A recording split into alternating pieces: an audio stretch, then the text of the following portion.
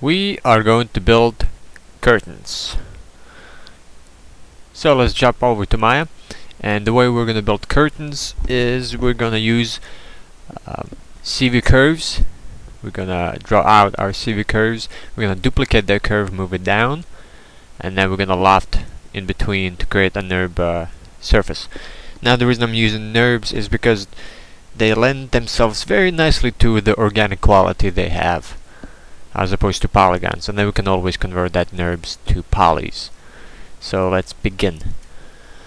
First thing you want to do is you go to create, and we're going to use the pencil curve tool, which will allow us to draw out our curves freely like a pen curve in Photoshop. And then we're going to go to top view, and we're going to draw it out on here. So the way our window works is this is our window. We're going to create only one side, and then we're going to duplicate. So we're only going to create one curtain, then we're going to duplicate it, and then we'll mess around to make them different from each other. So let's begin. Gonna draw the general shape of the curtain.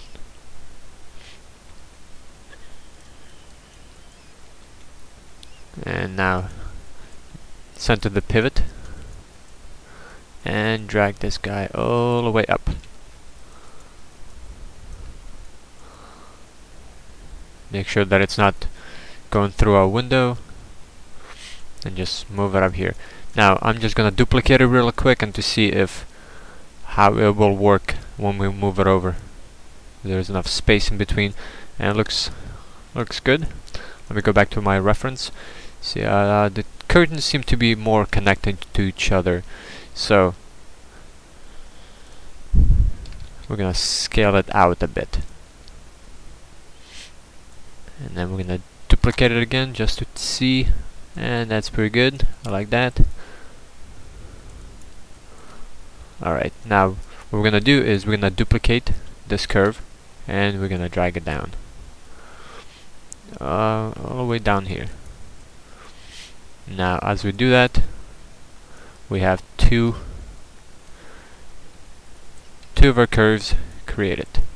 So now what we want to do is we want to select those two curves, select this guy and this one. With two curves selected, we're gonna loft them. So make sure you're under the surfaces tab, go to surfaces, loft, and now we have our straight down curtain. Now at this point we want to go in our input nodes for the loft for the curtain and increase our section span to, I'm gonna increase it to 5. That's 4. No, 5.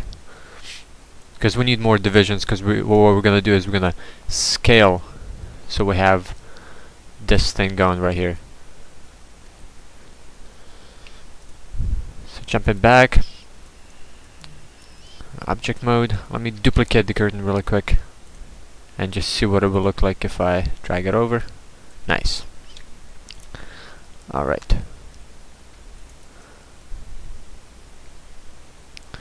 Now what I'm going to do is I'm going to right click and select control vertices, and these are the ones that I'm going to start scaling in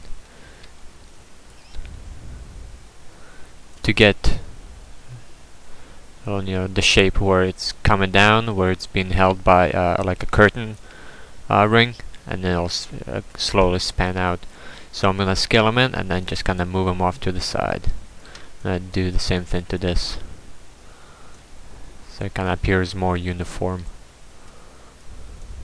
I'm gonna scale all of these guys down and move them over to the side. Scale a little bit more.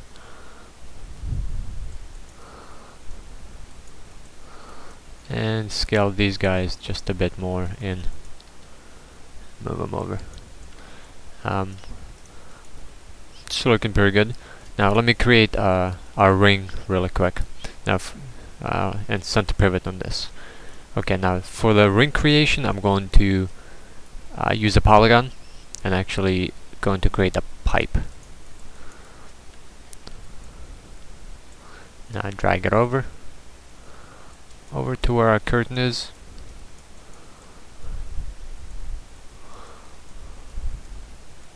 And position it in place where the most curvature happens.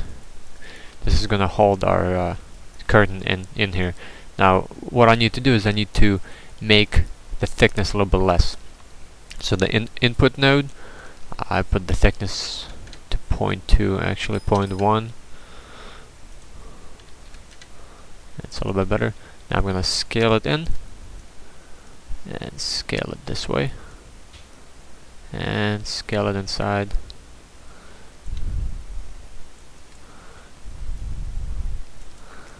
Scale it out. It's looking good. But more in.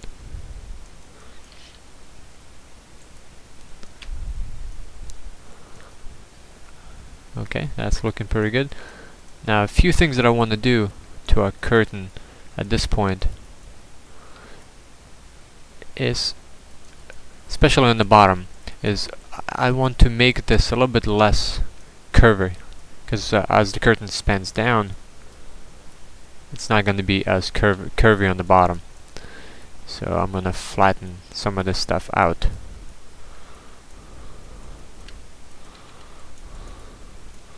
Actually, I'm going to select this and scale them in. I'm going to select all of these and just scale them in. Yeah, it's looking a little bit better. And do the same thing to this. Object mode, it's looking pretty good. Let me turn off shading, see what it looks like without wireframe. That's looking nice. Alright, let's kind of pull this out, and let's actually do the same thing to these. Scale them in and make sure that our ring does not go through the window. And I think what I want to do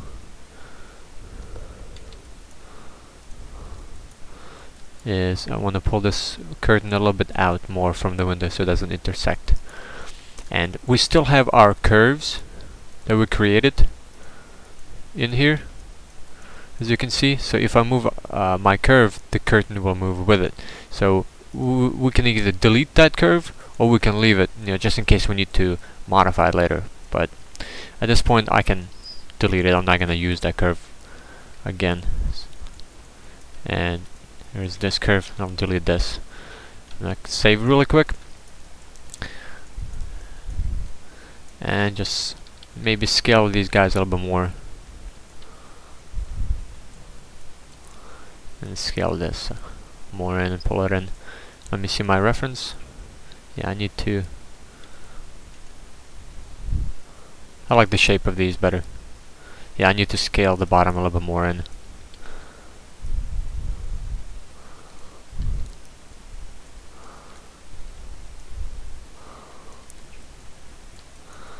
Alright, that's looking good.